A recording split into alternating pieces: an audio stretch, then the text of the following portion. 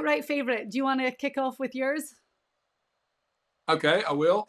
When I talked to you earlier about the two categories that you have to do well in over the last 3 years of greens in regulation and putting. So I'm taking the guy at the top of the board this week, Diane, who's the best in this field at those two categories. And he's had an unreal year. Hardly anyone knows Eric Cole, but well, they do know him. They hear his name and all that, but he's in the top 50, almost won at Palm Beach down at the Honda this year, finished second. But Diane, he's the best. He's the best at those two stats. He's played good all year. He's in the top 50.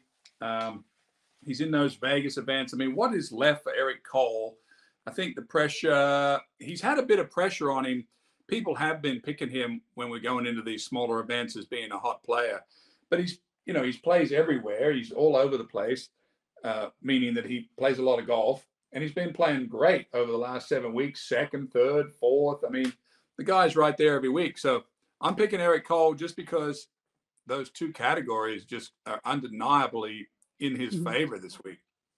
Yeah, and you've also been big on Eric Cole for a while now. So that he's been close and he's handled himself really well when he's been in contention. Obviously, get to cross the finish line, but definitely a good week for him. And he's going to be under less pressure than these guys that are effectively battling for their jobs. So I like it. Just for the record, I'm on everybody that's in the top 5 in putting and greens and reg. Just saying. On the whole tour.